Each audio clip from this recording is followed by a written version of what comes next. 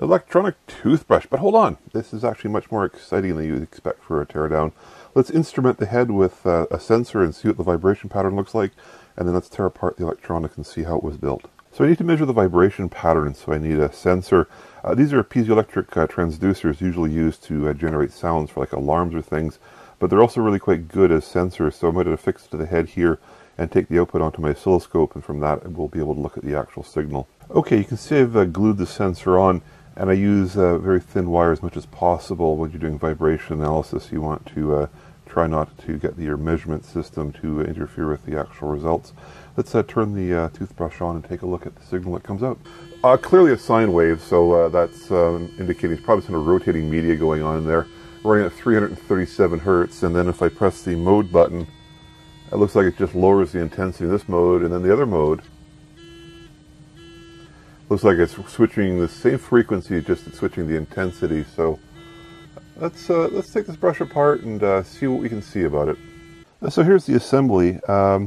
Looks like even the simplest thing in this world must have microprocessors. I'm pretty sure that's what that is. I'll de-encapsulate it, see what it looks like. There's a couple of push-button switches, a small transistor, some LEDs which are here, and I think this might be a voltage regulator down here.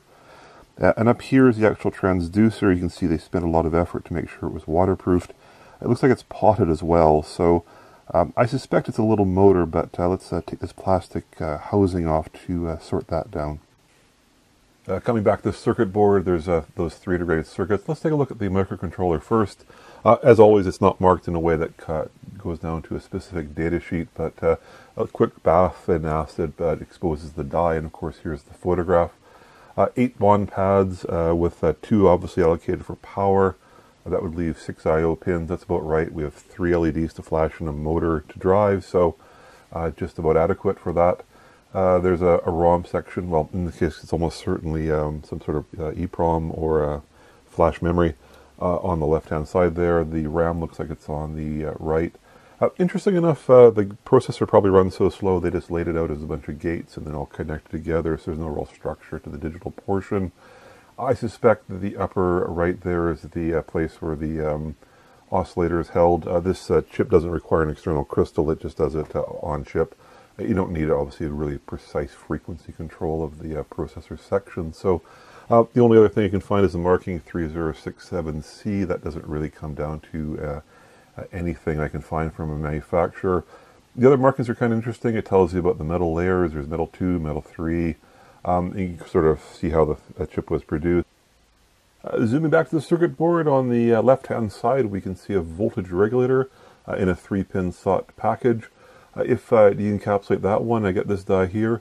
Interesting enough, there's actually 5 pads on it, so I suspect this die must get packaged out into other formats, perhaps where the feedback pin gets exposed so you can adjust its voltage. With only 3 pins, of course, I suspect this is a fixed voltage regulator. The upper 2/3 is a series pass transistor, pretty heavy metallization. One of those will be the input side, one will be the output side, and below that, of course, is a transistor. The logic on the lower portion is basically the control for the actual voltage regulator. That'll have the band gap reference and such not, and it'll of course regulate the voltage nicely. Let's zoom back out and take a look at the remaining integrated circuit, and that's the small little transistor sitting on the right hand side. And if we pop open its photograph, a very classic planar transistor. So with the motor just attached to a lap power supply, if I turn it on, it's kind of amusing. And that's typical of a vibrating motor. It probably has an offset shaft, and we'll just take the plastic off to prove that. So as one expects, this is a motor, and of course there's this offset weight, so as the motor rotates, of course, it will vibrate because the shaft here isn't balanced. So actually beautifully designed motor, I must say. It's a shame all this stuff is just so disposable, but there you go. Okay, well, I've cross-sectioned the motor and then I polished it. Let's put this under a camera and we'll take a look at the motor itself. So here's a lovely cross-section of a motor, a really tiny one at that. The offset weight there is on the left-hand side. That's what was performing the actual vibration. The heart of the motor, of course, in the right side. The copper-colored material is a very fine wire that looks like that's the stator windings. And then the actual rotor looks actually much more complicated than I thought it would be. It looks like it's a permanent magnet, and then looks like it might actually even be an iron core in it or something. And then of course you can see the like almost like an epoxy sort of holding it all together there towards forming the bearing surface, I guess. You know, it's interesting for something so pedestrian as a toothbrush. They spent such care here. This is a bit of foam, so the light, of course, doesn't leak through as it cycles through its 3 LEDs. Really nice touch. So one final thing, we come back to that microcontroller. It actually is marked in a way that tells me who made the part. If you Google that part number, you can eventually find out that it's a Ningbo Seago Electric Company Limited. And here's the front page of their website, and they specialize in, well, toothbrushes. And that toothbrush matches the one I just tore down, except of course it was customized for the actual retailer who sold it to me. Now you might think patents, well, probably not actually, but yeah, believe it or not, even toothbrushes get patented. I get a patent from this company. It's a Chinese patent. I'm not as familiar with the Chinese patent system at all, but I'm not sure if I'm looking at a design patent or a utility patent. But sure enough, the patent covers the actual construction of the toothbrush. And they talk about the motor here and how it's been separated from the circuit board to prevent the circuit board from getting solder joint failures, and how they can make the head replaceable by doing that.